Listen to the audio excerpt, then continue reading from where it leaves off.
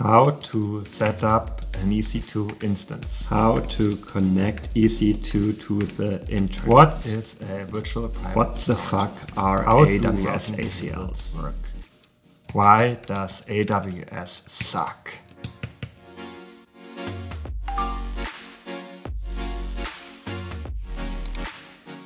If you've ever gone through the trouble of setting up your web server to be available through the internet via EC2, configuring a virtual private cloud, setting up routing tables in your internet gateway, etc., well, then you know it can be quite painful. However, with AWS Lightsail, Amazon actually got something right in terms of the developer experience, especially when you're just getting into managing and maintaining your server for the first time.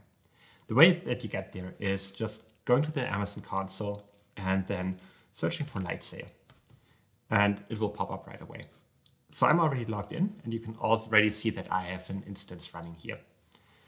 So what is Amazon Lightsail? Essentially, what Lightsail allows you to do, it allows you to easily spin up EC2 instances, which happens under the hood, and they don't come with a virtual private cloud, meaning you don't need to configure routing tables and access privileges, etc. Everything really just works out of the box. You can also very easily assign domains to them, update the DNS records, spin up databases that you might need, spin up individual containers from Docker images. So AWS Lightsail really makes things easy for you. So today, we'll just go through the process of setting up our own Ubuntu instance, accessing that via SSH, setting up domain name resolution, and installing Node via the Node version manager, so we can actually test if the instance is available through the internet. To kick things off, simply click on Create Instance. Here you can choose your platform. You have the option of choosing between a Microsoft server or an Ubuntu or Linux server. I always go with the Linux server. Click on OS only because I want to manage the installations of any dependencies I might need or software myself. And then I go with Ubuntu, since that's the version I feel has the most support. And whenever you encounter an issue, it's very easy to Google for those.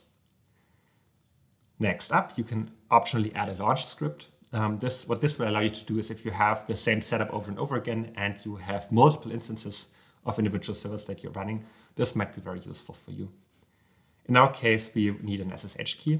I already have one configured here, but let's create a new one. So let's just hit create.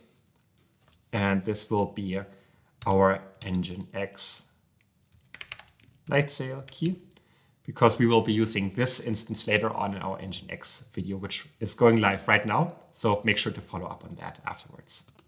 Let's generate a new pair and download the private key. Got it. Make sure you don't lose the private key. So what you should do ideally right away is open up your terminal. And inside your terminal, navigate to your .ssh directory, which is usually under your home directory. Once there, move the key from your downloads folder into your SSH directory. So for that, move downloads NGINX Lightsail key and into the current directory. Next up, we need to restrict access to that key file for security reasons. Otherwise, your SSH client will probably refuse to use it.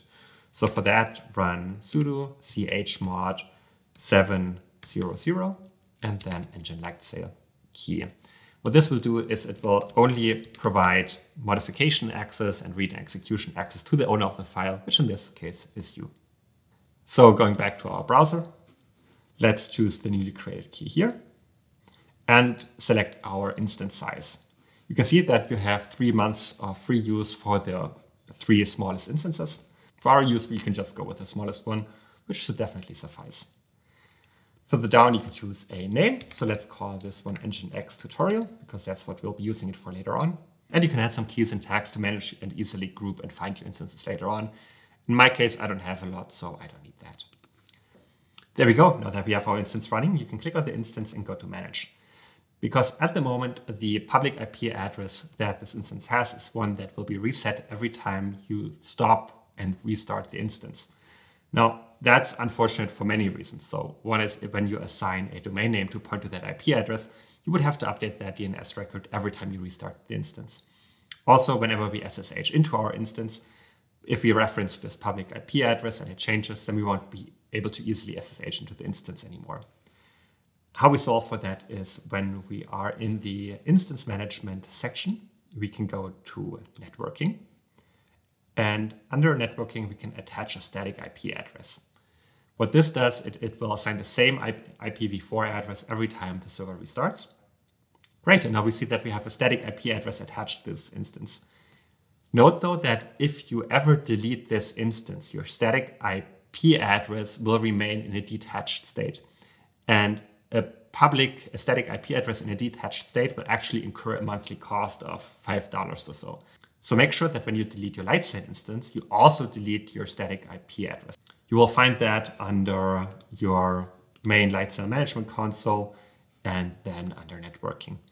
And you can see that these are both attached. But if you delete your Lightsail instance, then you will see that this is displayed in a detached state. So make sure to delete that afterwards as well.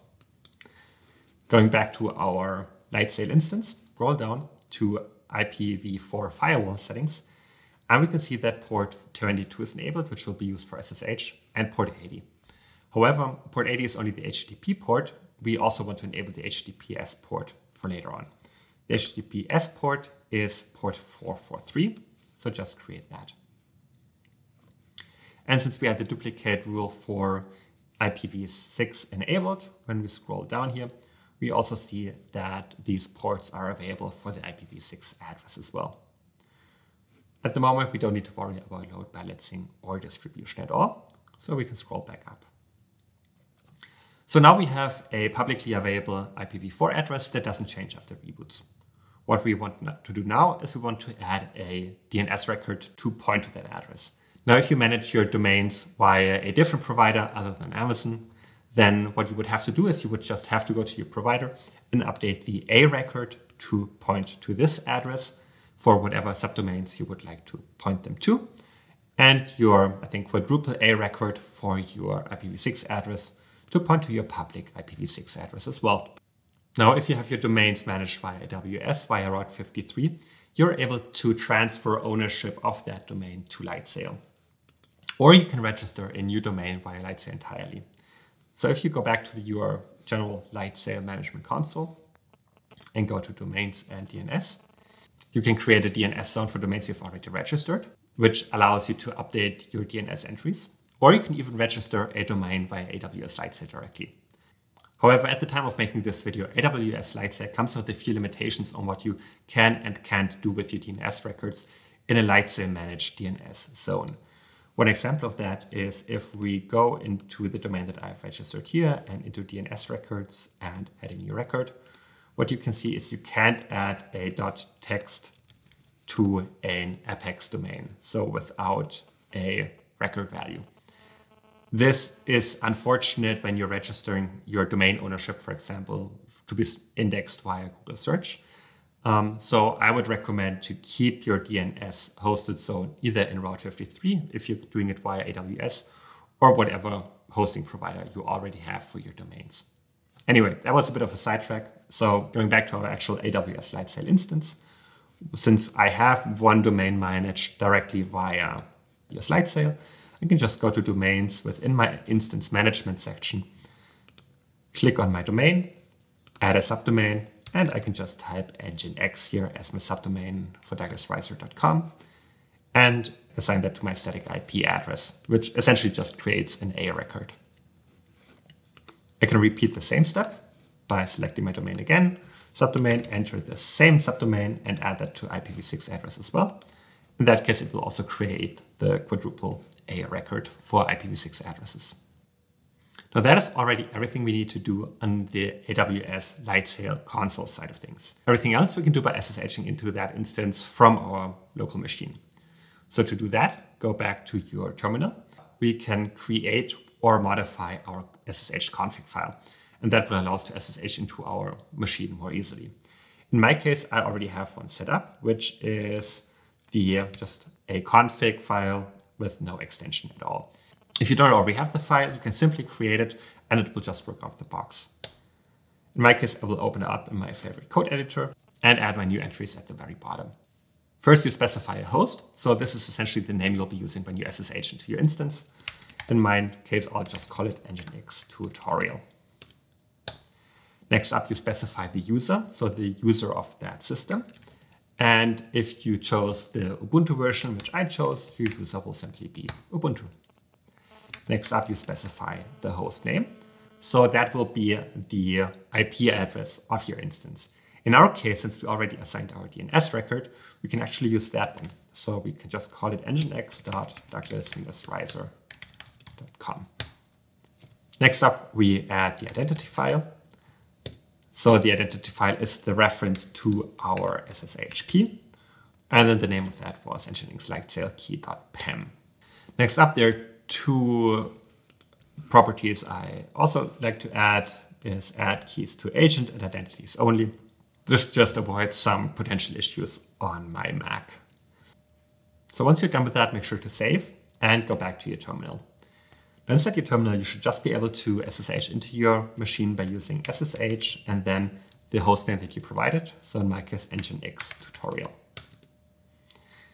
It will ask you to verify the fingerprint, which you can just enter yes for the first time. And this time you're brought straight to the server. The first thing I always like to do is I always like to run sudo apt update. Apt is essentially the package manager for your Linux or Ubuntu-based systems. And what the update command will do is it will update the local repositories so that it will be able to compare your actually installed package versions to the latest up-to-date versions. It won't actually do the updating of those individual packages themselves. To do that, you can run sudo apt upgrade. This will usually hit yes. This will usually take anything from 2 to 5 minutes. So just give it a bit and I'll meet you back when the upgrading is complete. So during the upgrade process, I was confronted with this screen. Essentially, it's saying that a new version of a configuration file, which is in your SSHD config, has been found, but that the version modifications don't match and there's a difference between the two versions. In that case, I found that you can just keep the local version that is currently installed and move on. So the upgrade process took around about 5 minutes for me. One thing I always like to do before commencing is going back to my browser and looking for a DNS checker to make sure that my DNS entries have actually propagated correctly and are already up to date, because they might not propagate immediately and that can cause some difficult to debug issues, even though everything is working correctly, just because your DNS entries aren't pointing to the correct IP address yet. So in my case, let's just enter nginx.douglas-riser.com, look up the DNS entries, and we can see that our records A and quadruple A are pointing to the correct IP addresses. Of course, if we try to open our website in our browser, then we will see that nothing happens. The site can't be reached because even though the IP address is publicly available, there's nothing listening on port 80 yet. But what we can do just to verify that everything works as expected is we can install Node and run an Express web server to produce a response so that we can verify that all of our setup has worked properly. To do that, go back to your terminal. And I'm still SSH'd into my instance here. And copy paste this command. You will find it in the description below. Essentially what it will do is it will simply fetch the Node version manager from this URL and run the install script. Afterwards, you can either exit out of your SSH terminal and SSH back in so that you can use NVM properly, or you can just copy paste this command and hit enter. So now if you run nvm-v, you will see that your Node version manager is installed with the proper version. Next up, we can use NVM to install the long-term supported current version of Node. So that seems to have installed properly. And if we run node-v, we see that the latest Node version is installed. So let's just set up a test repository, make dir test, cd into that, run npm init. You can just enter through all of that. The only reason why we needed that is we can run npm install express to install our Express web server. And in the meantime, let's just get a hello world example from the Express website. Copy paste that, go into your terminal, run nano to open up a text editor and then index.js, and then copy paste the code from our Express web server. Now this listens on port 3000, and if you recall, we haven't provided access to port 3000 yet. So let's go back to our web interface, to our Lightsail instance, to networking, and add the rule that we want to allow access to port 3000. The reason we have to do that is port 80 is a protected port. So if you try to run your node index.js on port 80, you will get an access violation error. But with port 3000, that should be completely fine. So let's run node index.js. You will see that the app is listening on port 3000. Now, if you open up your web browser and go to your original domain and append the port 3000, you will get a secure error because it will default to SSH. So let's just remove the S here. So it's just HTTP and then NGINX. And we get our hello world response. So now that your server is up and running, you can do whatever you want with it. But some of the typical tasks that you might want to do is serving some static files like your HTML, JavaScript, CSS, etc. You might want to serve your Express on something other than port 3000, but actually have it act as a web server for a certain URL. And you actually might want to host multiple websites from your single server. Now, all of that you can do with manual configuration in a ton of different tools, but there's one tool to do it all, and that is called NGINX. Lucky for you, my NGINX video is going online at the same point in time as this video, so make sure to check it out right here, where we will walk through securing our connection, hosting multiple sites, using the load balancer, setting up our HTTP proxy, and serving static content. All of that in just a few minutes, so definitely check that out. But before you do that, make sure you leave a like and subscribe to the channel if this video has been helpful to you at all. I greatly appreciate that you watched until the end. See you in the next one, and as always, happy coding.